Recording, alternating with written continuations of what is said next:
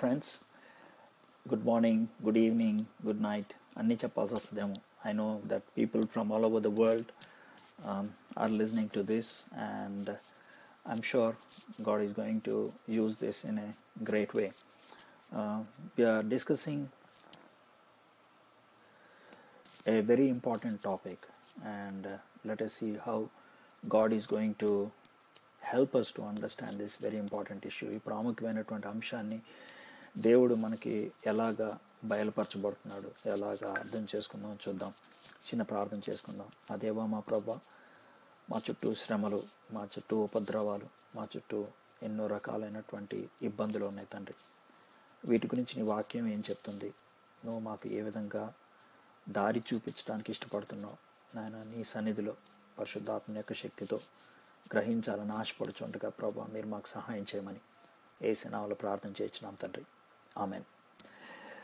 Friends, క్రిస్టియన్స్ని attack చేస్తున్నప్పుడు ఈ మధ్యకాలంలో భారతదేశంలో మరి ముఖ్యంగా 2 తెలుగు రాష్ట్రాల్లో జరుగుతున్నప్పుడు చాలా రకాలైనటువంటి ప్రశ్నలు ఉన్నాయి.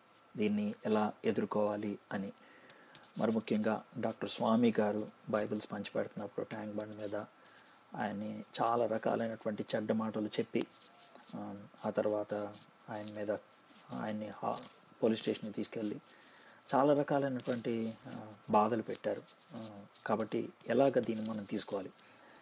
మొట్టమొదటిగా ఈ యొక్క పర్సిక్యూషన్ గురించి లేకపోతే శ్రమల గురించి మాట్లాడకముందు మనం స్వామి గారి గురించి ప్రార్థన చేయాలి. దేవుడు అతన్ని స్వస్థపరచాలని మనం ప్రార్థన చేద్దాం. తన కుటుంబానికి దేవుడు ధైర్యాన్ని, విశ్వాసాన్ని, దేవుని మీద నిశ్చయతని అనుగ్రహించాలని మనం ప్రార్థన చేద్దాం. మనం అందరం కూడా అవసరతను బట్టి ఆ కుటుంబానికి కావాల్సినటువంటి సహాయాన్ని, ఆదరణని మనం అనుగ్రహించడానికి మనం ప్రయత్నం చేద్దాం. ఇది మొదటిది. అయితే క్రైస్తవుల మీద ఇలాంటి దాడి జరుగుతున్నప్పుడు ఏం చేయాలి? మనం ప్రభుత్వం ముందుకెళ్ళి ధర్నాలు చేస్తే అది పరిష్కారం అవుతుందా? ఆ విధంగా ధర్నాలు చేయటం అనేది దేవుని వాక్యానుసారమైందా? కొంతమంది అంటూ ఉంటారు, ఎంతకాలం నోరు మూసుకోవాలండి, ఎంతకాలం ప్రార్థన చేయాలండి, ఎంతకాలం చేతకాని వాళ్ళలాగా ఉండాలండి అని అంటూ ఉంటారు. Should we be silent for a long time, for ever? Should we react? Should we protest? ఇది మనకుండేటువంటి ప్రశ్నలు. ఈ ప్రశ్నలకి మనం జవాబు ఆలోచిద్దాం. అయితే 3 రకాలుగా లేకపోతే 3 స్థాయిల్లో దీని గురించి ఆలోచిద్దాం. పర్సిక్యూషన్, శ్రమల గురించి యేసు ప్రభు వారు తన సువార్తల సమయంలో ఏమన్నారు? This is number 1. నెంబర్ 2, ఆదిమ సంఘములో పర్సిక్యూషన్ గురించి ఏ విధంగా దీన్ని చూశారు? ఇప్పుడు మనం ఏం చేయాలి? ఈ 3 స్థాయిల్లో మనం చూద్దాం. బైబిల్లో ఉన్న మాటలు ఉన్నట్లుగా మీకు చదివి వినిపిస్తాను. దాని నుంచి మనం అర్థం చేసుకుందాం. కొంతమందికి నేను చెప్పే మాటలు నచ్చకపోవచ్చు. దానికి నేనేం చేయలేను. ఎందుకనంటే మనల్ని సృష్టించినటువంటి దేవుడు, ఆయనకి శిష్యులుగా మనం ఉండాలంటే ఆయన చెప్పినట్లు మనం వివరించాలి. ఆయనకి బుద్ధి చెప్పేటంత వాళ్ళం మనం కాదు. ఆయనకి జ్ఞానాన్ని ఇచ్చేటంత వాళ్ళం కాదు.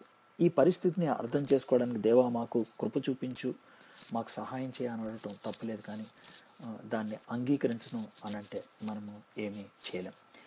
ఈ అంశం గురించి మాట్లాడటానికి వెళ్ళకముందు ఆర్థర్ యాషీ అనేటువంటి ఒక టెన్నిస్ ప్లేయర్ చెప్పినటువంటి ఒక మాట మీకు చెప్పాలని ఇష్టపడుతున్నాను. ఆర్థర్ యాషీ అనేటువంటి ఆయన ఆఫ్రికన్ అమెరికన్ తొలి వింబుల్డన్ విజేత అని చెప్పుకోవాలి.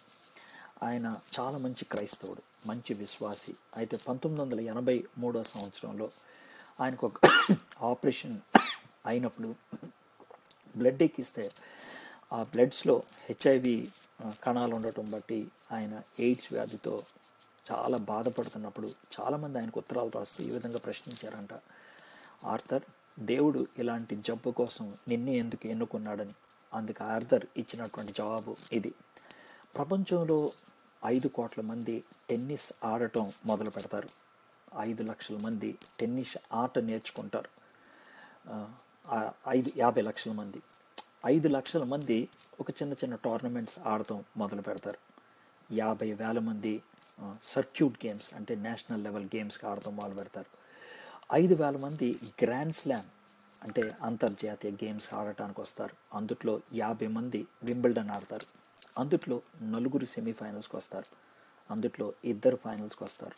అందుట్లో ఒకడే గెలుస్తాడు. నేను ఆ విధంగా గెలిచాను. అప్పుడు నేను దేవుణ్ణి అడగలేదు, దేవా నన్నెందుకు ఎన్నుకున్నావు అని. గెలిచినప్పుడు నన్నెందుకు ఎన్నుకున్నావు అని నేను అడగలేదు కదా. కాబట్టి ఒకవేళ జబ్బుని ఆయన అనుమతించి ఆ జబ్బుతో నేను చచ్చిపోవాలనుకున్నప్పుడు నేను దేవుణ్ణి ఎలా అడుగుతాను అని అన్నాడు. ఇదొక సజీవ సాక్ష్యంగా మిగిలిపోతూ ఉంది కదా. అయితే శ్రమల గురించి యేసుప్రభు వారు చెప్పినటువంటి మాట ఏంటో కొన్ని చూద్దాం. అన్నీ చూడటానికి అవకాశం లేదు కదా. మత్తయి సువార్త 5వ అధ్యాయం 10 నుంచి 12 దాకా. Matthew gospel chapter 5 verse 10 to 12. నీతి నిమిత్తము హింసింపబడువారు ధన్యులు, పరలోక రాజ్యము వారిది. నా నిమిత్తము జనులు మిమ్మును నిందించి హింసించి మీ మీద అబద్ధముగా చెడ్డ మాటలెల్లా పలుకున్నప్పుడు మీరు ధన్యులు. సంతోషించి ఆనందించడి, పరలోకమందు మీ ఫలము అధికమగును. ఈలాగన వారు మీకు ముందుండిన ప్రవక్తలను హింసించడి. యేసుప్రభు వారు చాలా స్పష్టంగా చెప్తున్నారు, ప్రవక్తల్ని హింసించారు. ఇప్పుడు ఒకవేళ ఉన్నట్లయితే అపోస్తుల్ని హింసించారు, మిషనరీల్ని హింసించారు.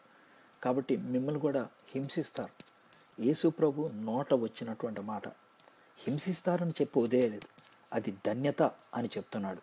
ఏ విధంగా మనం ధన్యులు అవ్వగలుగుతాం అని అంటే ఒక చిన్న ఉదాహరణ చెప్పాలి.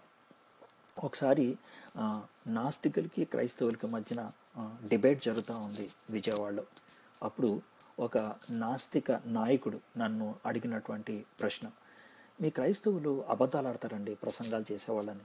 ఎలా అండి అని అంటే, క్రైస్తవులు ఏమని చెప్తారంటే ప్రసంగికులు యేసుప్రభు దగ్గరికి వస్తే అన్నీ సుఖంగా ఉంటాయని. కానీ నేను అర్థం చేసుకుంది ఏంటంటే, ఎవరైతే ఎక్కువగా దేవునికి దగ్గర అవుతారో వాళ్ళు చాలా రకాలైనటువంటి హింసల గుండా, బాధల గుండా, శోధనల గుండా వెళ్తూ ఉంటారంటే, అప్పుడు నేను అన్నాను, సార్ కలెక్టర్ ఆఫీస్లో కలెక్టర్ పనిచేస్తాడు, అతనికి టీ అందించడానికి ఒక పనోడు పనిచేస్తూ ఉంటాడు. వాళ్ళిద్దరిలో ఎవరు ఎక్కువ పరీక్షలు రాసిన వాళ్ళండి అని అంటే, ఎవరు? కలెక్టరే కదా. కలెక్టర్ ఎక్కువ పరీక్షలు రాశాడు కాబట్టి ఉన్నతమైన ఉద్యోగంకి వచ్చాడు. టీ అందించేవాడు ఏ పరీక్షలు రాయలేదు కాబట్టి అలాంటి ఉద్యోగంలో ఉన్నాడు కదండి. విశ్వాసులు కలెక్టర్లు అవుతారు కానీ టీ అందించేవాళ్ళు ఎవరు? వాళ్ళు ఉన్నతమైనటువంటి ఆత్మీయ స్థితిలో ఉంటారు కానీ ఈ లోకరీత్యా పతనమైన స్థితిలో ఉండరు. ఆ మాటకి ఆయన నోరు మూసుకోవాల్సి వచ్చింది.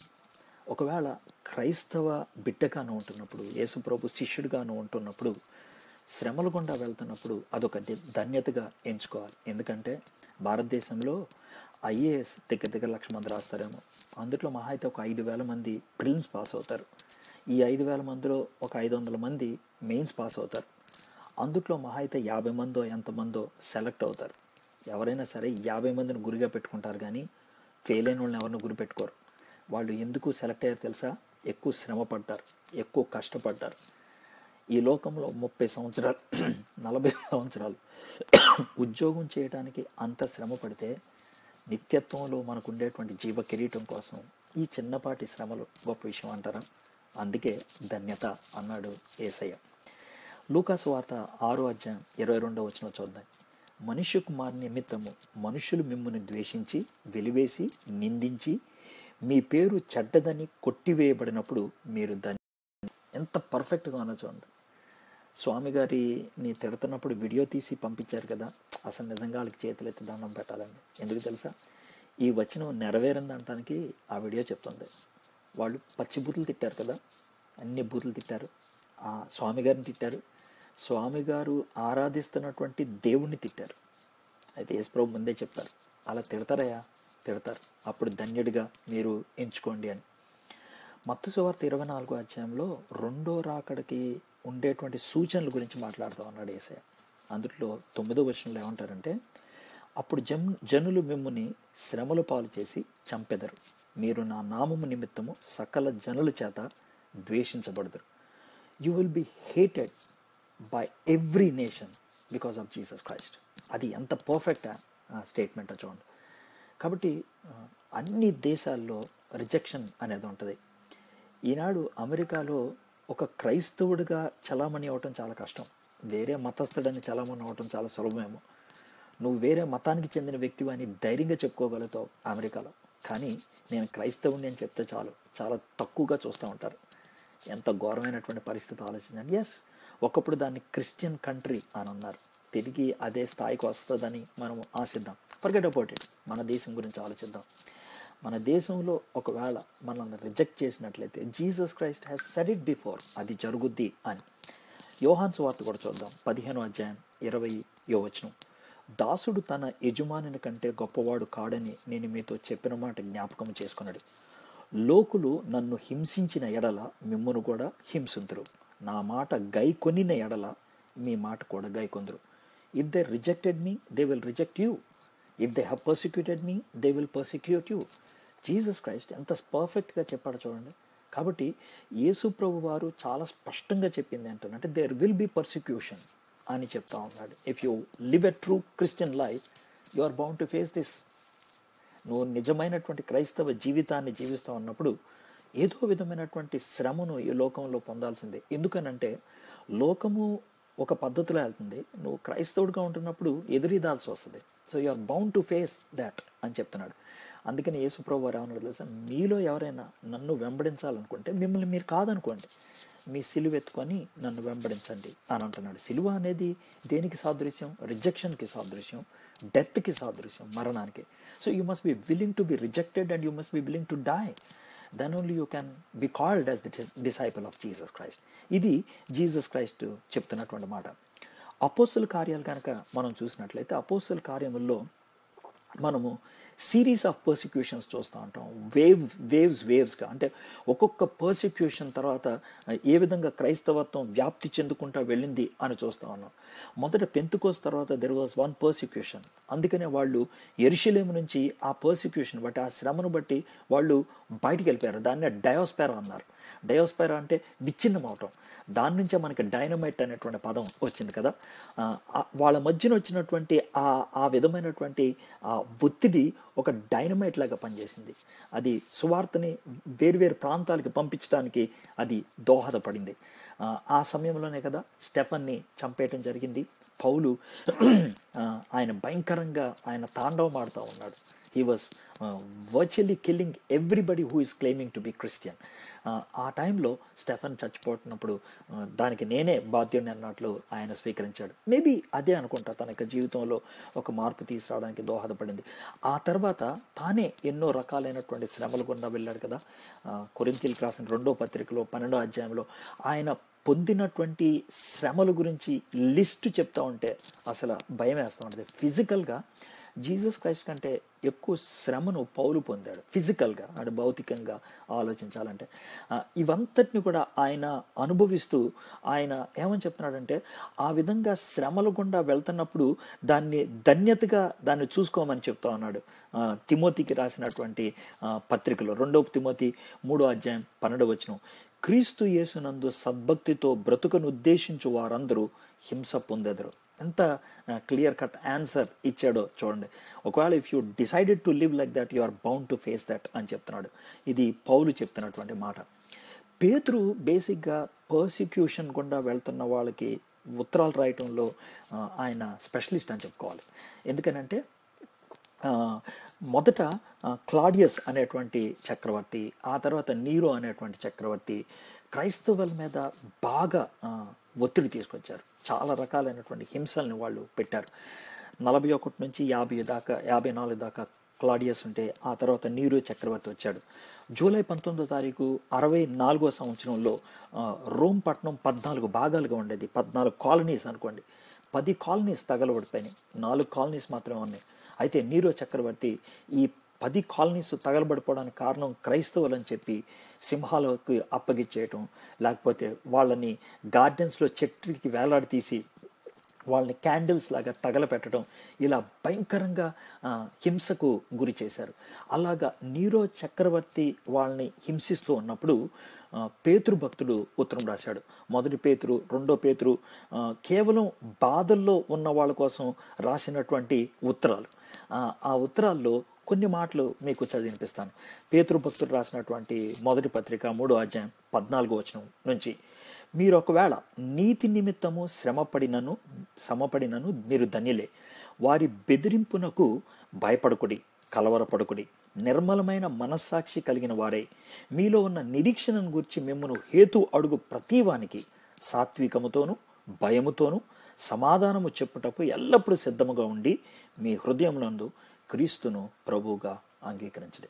ఇది ఆయన ఏమంటున్నాడంటే, ఒకవేళ ప్రజలు మిమ్మల్ని ఇచ్చేసినప్పుడు కలవరపడద్దు, భయపడద్దు, ఓవర్గా రియాక్ట్ అవ్వద్దు, యాంగర్ని చూపించొద్దు, కోపాన్ని చూపించొద్దు, పళ్ళు పటపట కొరకొద్దు.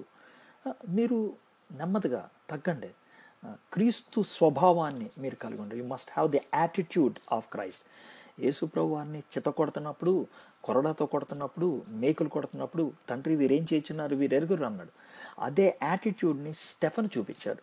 ఆయన రాళ్లతో కొట్టి చంపుతుంటే, తండ్రి వీరేం చేస్తున్నారు వీరెరుగారు, వీరిని క్షమించండి. That's the attitude we need to show. సైలెంట్గా ఏమి ఉండద్దు, కోపం ఏమి చూపించొద్దు. అరే ఎందుకురా ఈ విధంగా చేస్తున్నారంటే, మీలో ఉన్న నిరీక్షణ అంటే ఎందుకు ఆ విధంగా చేస్తున్నారు, what made you to go through suffering, what made you to live that kind of life, క్లియర్గా చెప్పడానికి ప్రయత్నం చేయండి. అదే పేతురు 4వ అధ్యాయం, 1 పేతురు 4వ అధ్యాయం 12వ వచనం నుంచి, ప్రియులారా మిమ్మును శోధించుటకు మీకు కలుగుచున్న అగ్ని వంటి మహాశ్రమను గూర్చి మీకేదో ఒక వింత సంభవించినట్లు ఆశ్చర్యపడకుడి. క్రీస్తు మహిమ బయలుపరచబడినప్పుడు మీరు మహా ఆనందముతో సంతోషించి నిమిత్తము క్రీస్తు శ్రమల్లో మీరు పాలువారైనంతగా సంతోషించండి. If you are going through that persecution, remember that you have been specially chosen, ప్రత్యేకంగా ఎంచబడ్డారు అని ఆనందించండి. క్రీస్తు నామము నిమిత్తము మీరు నింద పాలైన ఎడల మహిమా స్వరూపి అయిన ఆత్మ అన్నప్పుడు హోలీ స్పిరిట్ అన్నమాట, అందుకని బోల్డ్, ఆత్మ అనగా దేవుని ఆత్మ మీ మీద నిల్చుచున్నాడు గనుక మీరు ధన్యులు. గుర్తుంది కదా, స్టెఫన్ని రాళ్లతో కొట్టి చంపుతున్నప్పుడు స్టెఫన్ ఆకాశం వైపు తలెత్తి, తండ్రి వీరేం చేస్తున్నారు వీరెరుగరు అని అన్నాడు. Because God's special protection was upon him. కాబట్టి మనం నెమ్మదిగా ప్రార్థన చేయాలి. ఇది ఆది అపోస్తులు బోధించినటువంటి విషయం. వాళ్ళు ఆ విధంగా బోధించడమే కాదు, వాళ్ళు ఎదుర్కొన్నటువంటి పరిస్థితిని ఒకసారి చూద్దామే. అపోస్తుల కార్యం 4వ అధ్యాయంలో యోహాన్ని, పేతుర్ని అప్పట్లో ఉన్నటువంటి సద్దూకేలు పట్టుకొని వాళ్ళని తీసుకెళ్ళి జైల్లో పడేశారు. పొద్దున్న కోర్టులో నిలబెట్టారు. కోర్టులో నిలబెట్టి అడుగుతూ ఉండి వాళ్ళని బెదిరించి, అరే మీరు ఎక్కడి నుంచి ఎక్కడైనా బోధించారంటే మర్యాదగా ఉండదని కొట్టి తిట్టి పంపించేస్తే వీళ్ళిద్దరూ సంఘంలోకి వెళ్ళారు. అంటే వాళ్ళంతా ప్రార్థన చేసుకుంటారు కదా, ఆ గ్రూప్ దగ్గరికి వెళ్ళారు. గ్రూప్ దగ్గరికి వెళ్ళినప్పుడు మనం 4వ అధ్యాయం, అపోస్తుల కార్యం 4వ అధ్యాయం 23వ వచనం, వాళ్ళు వెళ్ళిన తర్వాత దేవునికి వందనాలు, మమ్మల్ని విడిపించేశాడు, మనం థ్యాంక్స్ గివింగ్ పెట్టుకుందామా అని అనలేదు. వాళ్ళు ఏం చేశారు చూద్దాం.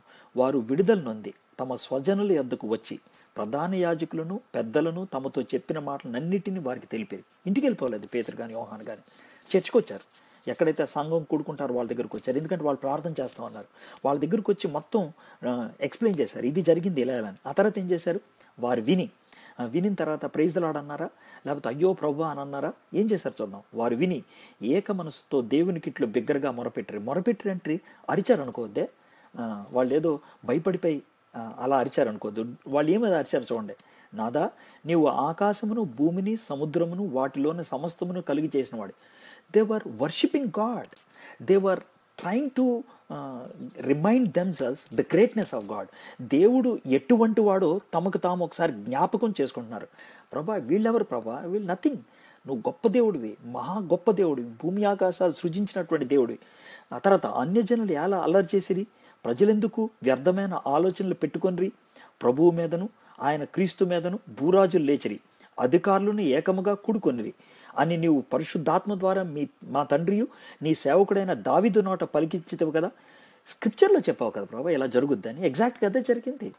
అటు హేరోదు ఇటు రోమన్ వాళ్ళు కలిసిపోయారు. యూదులు రోమన్స్ కలిసిపోయారు ప్రభా. వాళ్ళు బద్ద వైరం కలిగినటువంటి వాళ్ళు. యేసుక్రీస్తుని బట్టి దే బికేమ్ టుగెదర్. సో ఆ విధంగా టుగెదర్ అయిపోయి వాళ్ళు అటాక్ చేయటం మొదలు పెడుతున్నారు.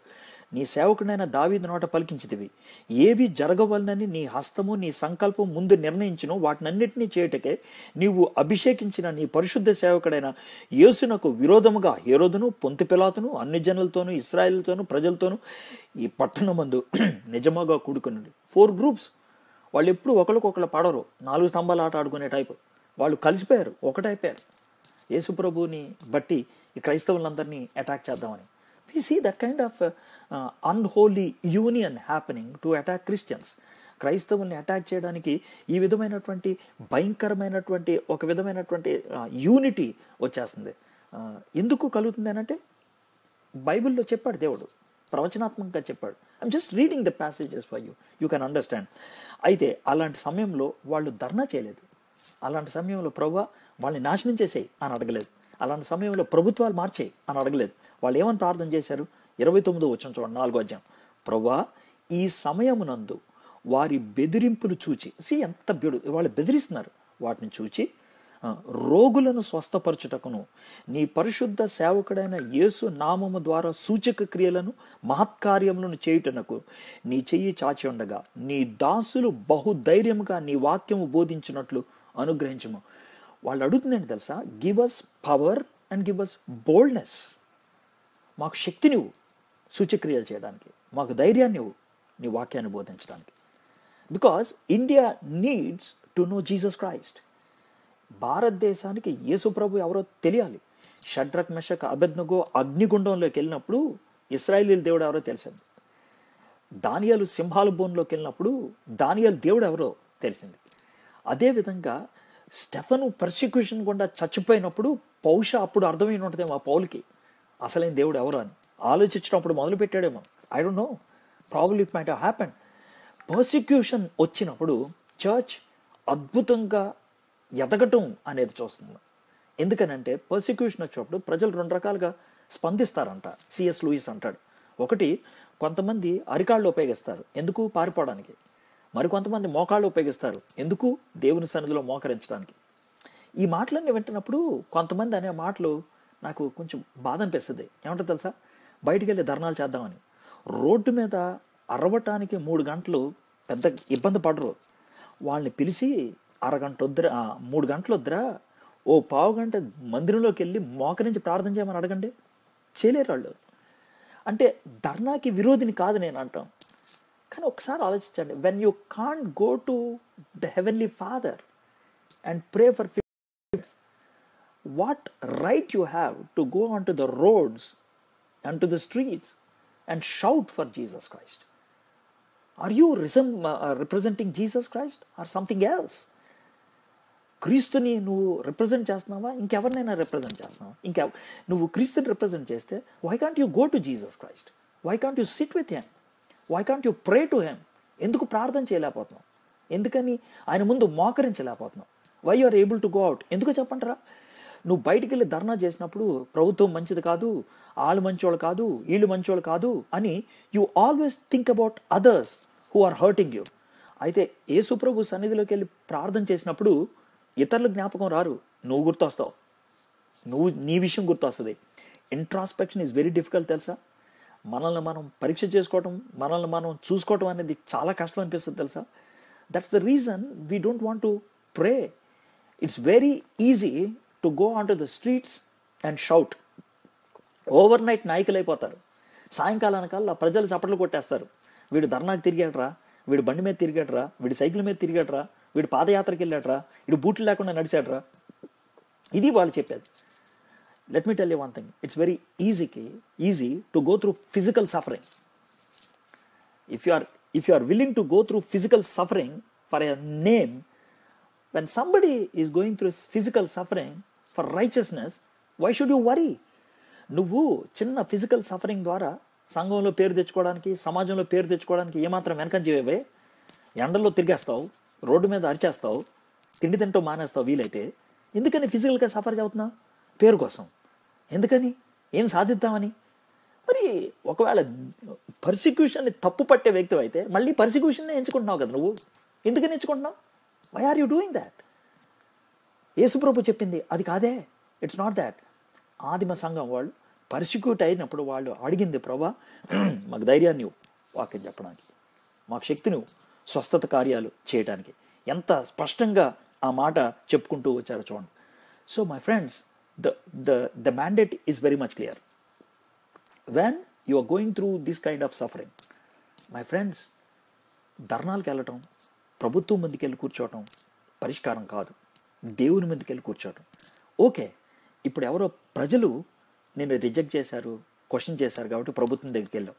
జస్ట్ ఇమాజిన్, ఒకవేళ ప్రభుత్వమేమి నిన్ను రిజెక్ట్ చేస్తే, ప్రభుత్వమేమి నిన్ను క్వశ్చన్ చేస్తే ఎవరి దగ్గరికి వెళ్తావు? ఎవరిని అవుతావు? వీలైతే వాళ్ళ కాన్స్టిట్యూషన్ మార్చేసుకోగలుగుతారు, మార్చలేరా? షడ్రక్ మెషక్ అబెద్నెగో టైంలో నెబుకద్నెజర్ సొంత కాన్స్టిట్యూషన్ రాయలేదా? డైరియస్ అనేటువంటి రాజు డానియల్ టైంలో సొంత కాన్స్టిట్యూషన్ రాయలేదా? నీరో ఇష్టం వచ్చినట్లు రాసుకుంటూ పోలేదా? They can do it. కాబట్టి మనుషుల దగ్గరికి వెళ్తే పరిష్కారం అవ్వదు. Wear should we go? We should go to God. Sir, చేత కాకుండా చేతులు కట్టుకొని ఉండటమేనా? పేతురు భక్తుడు అందుకే చాలా చక్కగా జవాబిచ్చాడు. ఏమన్నా తెలుసా? First of all consider it as a blessing. నువ్వు శ్రమ గుండా వెళ్తున్నప్పుడు అది ధన్యతగా, మీరు ఒకవేళ, మళ్ళీ చదువుతున్నాను, 1 పేతురు 3:14, మీరు ఒకవేళ నీతి నిమిత్తము శ్రమ పడినను మీరు ధన్యులే. First consider it as a blessing. దేవుడు నన్ను ఎంపిక చేసుకున్నాడని. వారి బెదిరింపునకు భయపడకుడి, కలవరపడకుడి. భయపడినప్పుడు, కలవరపడినప్పుడే అరిసేది. భయం లేనప్పుడు, కలవరం లేనప్పుడు కూల్గా ఉంటాం. ఈ సమయంలో మనకు అది కావాలి. కూల్గా ఉండటం నేర్చుకోవాలి, నిబ్బరంగా ధైర్యంగా ఉండటం నేర్చుకోవాలి. నిర్మలమైన మనస్సాక్షి కలిగిన వారై. నిర్మలమైన మనస్సాక్షి అంటే కచ్చి తీర్చుకునే తత్వం ఉండకూడదు. ఒక చిన్న మాట చూసినప్పుడు నాకు కొంచెం బాధ అనిపించింది. స్వామి గారు ఎక్కడైతే బైబిల్స్ పంచిపెడుతున్నారో అక్కడే ఇంకొక ఆయన బైబిల్స్ పెంచిపెట్టారని కొంతమంది ఆనందించడం మొదలు పెడుతున్నారు. Is that what God is expecting from us? కక్ష సాధింప దేవుడు కోరుకునేది? Please try to understand. Is that what God is expecting? దేవుడు ఆశపడుతుంది కదా. ఎంత చక్కటి నిర్మలమైన మనస్సాక్షి కలిగిన వారే మీలో ఉన్న నిరీక్షణ గురించి మిమ్మును హేతు అడుగు ప్రతివానికి సాత్వికముతోనూ భయముతోనూ సమాధానము చెప్పుటకు ఎల్లప్పుడూ సిద్ధముగా ఉండడు. ఎందుకయ్యా ఇలా చేస్తున్నారు అని అడిగితే భయంతో చెప్పాలి, సాత్వికంతో చెప్పాలి, ధైర్యంగా చెప్పడం నేర్చుకోవాలి. ఎల్లప్పుడూ సిద్ధంగా ఉండి మీ హృదయములందు క్రీస్తును ప్రభువుగా కలడు. So in your heart you have Jesus Christ as lord. That is the principal. అది ప్రాముఖ్యమైనటువంటి సూత్రం. ఇది ధన్యత. ఆయనకి నేను తలవగ్గాలి, ఆయనకి నేను భయపడాలి, ప్రపంచంలో ఇంకెవరికో కాదు అని మనం నిలబడగలిగి ఉండాలి. యేసుప్రభువు వారు అన్నారు, శరీరాన్ని హింసించే వాళ్ళకి భయపడి ఏమి లాభం అని అంటాడు. మనం భయపడాల్సింది మన ప్రాణాన్ని హింసించేటువంటి వాళ్ళకి, దానికి భయపడే, అంతేగాని శరీరాన్ని హింసించే వాళ్ళకి కాదు. కాబట్టి ఆది అపోస్తలులు పర్సిక్యూషన్ మధ్యన ధైర్యంగా ఉన్నారు. వాళ్ళు వస్తుందని చెప్పారు. అలాంటి పరిస్థితుల్లో రియాక్షన్ అనేది ప్రార్థన అన్నారు, కానీ ధర్నాలు అని చెప్పలేదు. యేసుప్రభువు వారు రెండో రాకడ ముందు ఇది ఖచ్చితంగా వస్తుంది అని చెప్పారు. దానికి ఆయన రియాక్షన్ ఆయన జీవితంలోనే చూపించాడు ఎంతో స్పష్టంగా. ఏమనంటే, మీరు ప్రార్థన చేయండి, క్షమించమని అడగండి అని. మనం కూడా అదే నేర్చుకుందాం. Please try understand. మీలో కొంతమంది అనొచ్చు, సార్ మరి మిషనరీలు ఏం చేశారని. మిషనరీలు ఇష్యూస్ కోసం పోరాడారు, వాళ్ళ యొక్క రైట్స్ కోసం ఎప్పుడు పోరాడలేదు. విలియం కేరీ గారు సతీ అనే దాన్ని అంతమొందించడానికి పోరాడారు. చిన్నపిల్లల్ని చంపేస్తూ ఉండేవాళ్ళు, గంగా నదిలో పడేసి, దానికోసం పోరాడాడు ఆయన. స్త్రీల్ని చదువుకోవడానికి వెళ్ళనివ్వలేదు, దానికోసం పోరాడాడు ఆయన. అంతేకాని తన ఇంట్లో ఎన్నో రకాలైనటువంటి ఇబ్బందులు గుండా వెళ్ళాడు. తన కొడుకు చచ్చిపోతే పాతి పెట్టడానికి ఎవరు రాలేదు, అలాంటప్పుడు పోరాడలేదు ఆయన. He never fat in that situation. అలాంటి సిట్యుయేషన్లో ఆయన పోరాడలేదు. ఆయన పోరాడింది సమాజం కోసం పోరాడాడు, సమాజంలో ఉన్న స్థితుల కోసం పోరాడాడు. So my friends, try to understand. మన ఫండమెంటల్ రైట్ అన్నారు. రేపు ఫండమెంటల్ రైట్ని మార్చి పడేస్తే ఏం చేస్తారు మీరు? ఏం చేయలేం మనం. కాబట్టి మనము ఒకే ఒక పని చేద్దాం, దేవుని సన్నిధిలోకి వెళ్ళి ప్రార్థన చేద్దాం. ఈ పర్సిక్యూషన్ ఎందుకు వచ్చిందో తెలుసా? దేవుడు మన నుంచి ఒకటి కోరుతున్నాడు. రే, మీరు చుట్టూ చూస్తున్నారా? మీరు చుట్టూ చూడొద్దు, లుక్ టు మీ, నా వైపు చూడు అని అంటున్నాడు. భారతదేశంలో మరి ముఖ్యంగా తెలుగు రాష్ట్రాల్లో క్రైస్తవులకి ఇది ఒక గొప్ప పాఠం. ఏమన్నా తెలుసా? Please look an to me, నా వైపు చూడండి అంటున్నాడు. దేవుడు మనకిచ్చినటువంటి అద్భుతమైనటువంటి షరతుతో కూడినటువంటి వాగ్దానం, నా పేరు పెట్టబడినటువంటి నా ప్రజలు తమను తాము తగ్గించుకొని తమ పాపాన్ని, నా వైపు తిరిగి తమ పాపాన్ని ఒప్పుకొని ప్రార్థన చేసినట్లయితే నేను వారి ప్రార్థన ఆలకిస్తాను, నేను వారిని క్షమిస్తాను, వారి యొక్క దేశాన్ని స్వస్థపరుస్తాను. ఆంధ్ర రాష్ట్రం, తెలంగాణ రాష్ట్రాలు, ఈ 2 రాష్ట్రాలు కూడా స్వస్థత పొందాలి అని అంటే ధర్నాలకు కాదు వెళ్ళటం, దేవుని సన్నిధిలో ప్రార్థన చేయటం. ధర్నాల కోసం ఐక్యమవడానికి ఇష్టపడేటువంటి మీరు వీలైతే హైదరాబాద్ వెళ్ళటానికి ఇష్టపడేటువంటి మీరు, కలెక్టర్ దగ్గరికి వెళ్ళటానికి ఇష్టపడే మీరు, మండల్ రెవెన్యూ ఆఫీసర్ల దగ్గరికి వెళ్ళేటువంటి మీరు, అంత దూరం వెళ్ళక్కర్లేదు, గదిలోకి వెళ్ళి ప్రార్థన చేయండి, దేవుడు కార్యం చేస్తాడు. నా మాటలు మీకు వినసొప్పుగా ఉండకపోవచ్చు, కానీ చరిత్రలో జరిగింది అదే. పేతురు యోహాను జైల్లో పెడితే ప్రార్థన చేశారు, పేతురుని జైల్లో పెడితే ప్రార్థన చేశారు, పౌలు శీలలు జైల్లో ఉంటే ప్రార్థన చేశారు. Please, if you can pray, God can visit our states, God can bring a change in our states. My friends, please please లోకస్తులలాగా చేయొద్దు. If you belong to Christ, behave like Christ. మీరు క్రీస్తుకు చెందిన వాళ్ళైతే క్రీస్తులాగా చేయండి. యేసు ప్రభువుని పట్టుకున్నారు, యేసు ప్రభుని చంపేయడానికి ప్రయత్నం చేస్తున్నప్పుడు అప్పుడు కూడా అడిగారు, నీకు హెల్ప్ చేస్తానన్నట్లు యేసు ప్రభుతో మాట్లాడుతూ ఉంటే యేసు ప్రభు ఐ డోంట్ వాంట్ అని అన్నాడు. He came to die in this world. ఆయన మనల్ని రక్షించడానికి, శిలువ మీద చనిపోవడానికి ఇష్టపడటానికి వచ్చాడు. కాబట్టి he accepted suffering to save అస్. ఒకవేళ అదే సఫరింగ్ ఆయన మహిమార్థం మనం పొందాల్సి వస్తే, what a beautiful thing it is. ఎంత గొప్ప విషయం అది. ఈ లోకంలో ఎవరైతే హతసాక్షులుగా చనిపోతారో పరలోకంలో వాళ్ళకు ఒక గొప్ప స్థానం ఉంటుంది. కొన్ని మతాలలో వాళ్ళు మతం కోసం చచ్చిపోవడానికి వాళ్ళు ఏమాత్రం జంకరు కదా, వాళ్ళకి నిరీక్షణ ఉందో లేదో నాకు తెలియదు, వాళ్ళు ఏ ఉద్దేశంతో చనిపోతారో నాకు తెలియదు. కానీ బైబిల్ మాత్రం, క్రైస్తవత్వం మాత్రం స్పష్టంగా చెప్తుంది, బుద్ధిహీనంగా చచ్చిపోద్దే. అందుకని నీతి నిమిత్తం నిలబడినప్పుడు ఒకవేళ ఆ శ్రమ గుండా మనం వెళ్ళాల్సి వస్తే, ఆ శ్రమను బట్టి ప్రాణమే ఇవ్వాల్సి వస్తే ధన్యతగా మనం పాటిద్దాం, గమనిద్దాం. అంతేగాని మనం ధర్నాలకి వాటికి వీళ్ళకి వెళ్ళటం అనేది దేవునికి ఇష్టమైంది కాదు. May God bless you. ప్రార్థన చేద్దాం. మా దేవా, మా ప్రభా, మా రాష్ట్రాలలో తండ్రి నాయన, హింస అనేది క్రైస్తవుల మీద చాలా ఎక్కువైంది ప్రభా. క్రైస్తవ సంఘాలు ప్రభా వీటి విషయమే ప్రభా గమనించి తండ్రి నీ సన్నిధిలోకి వచ్చి విజ్ఞాపన చేయటం నేర్పించమని వచ్చినాను ప్రభా. బుద్ధిహీనంగా ధర్నాల కోసం వెళ్ళటం ప్రభా, రోడ్ల మీద తిరగటం అది నీకు ఇష్టమైంది కాదు ప్రభా. What you like is to come to you. నీ దగ్గరికి రావాలని నువ్వు ఆశపడుతున్నావు ప్రభా. Help the church in Andhra and Telangana to come to your lord. నీ దగ్గరికి రాగలుగుటకు కృప చూపించమని అడుగుతున్నాను ప్రభా. మా తెలుగు రాష్ట్రాలపై నీ దృష్టి ఉంచండి ప్రభా. తెలుగు రాష్ట్రాల్లో ఉన్నటువంటి క్రైస్తవుల ప్రభా నీ సన్నిధానంలోకి వచ్చి నీ వైపు తిరిగి ప్రభా నాయన మా దేశం కోసం, నాయన మా రాష్ట్రాల కోసం ప్రార్థన చేయగలుగుటకు సహాయం చేయండి. Healing to our land comes only through the prayers of the Christians in these 2 states. ఈ 2 రాష్ట్రాల్లో ఉన్నటువంటి క్రైస్తవులు ప్రార్థన చేస్తే ప్రభా ఈ 2 రాష్ట్రాలకి స్వస్థత వస్తుంది ప్రభా. ఆ స్వస్థత నువ్వు ఇవ్వడానికి ఇష్టపడుతున్నావు ప్రభా. మే దట్ హ్యాపన్ లార్డ్. లార్డ్ స్వామి గారి కోసం ప్రార్థన చేస్తున్నాను తండ్రి. ఆయన ఈ సమయంలో ఆయనపై మీ యొక్క కృపను ఉంచమని అడుగుతున్నాను, నీ ఆత్మను ఆయన మీద ఉంచమని అడుగుతున్నాను. మరి ముఖ్యంగా తన కుటుంబానికి ప్రభు మీరు తోడుగా ఉండమని అడుగుతున్నాను. వారి యొక్క అవసరతలను మీరు తీర్చమని అడుగుతున్నాను. అన్నిటికంటే ముఖ్యంగా ధైర్యాన్ని, ఆత్మస్థైర్యాన్ని మీరు అనుగ్రహించమని అడుగుతున్నాను. ఈ ప్రార్థన విన్నందుకు మీకు వందనాలు. యేసు నామములో ప్రార్థన చేయించున్నాను. ఆమేన్. ఆమేన్. God bless you.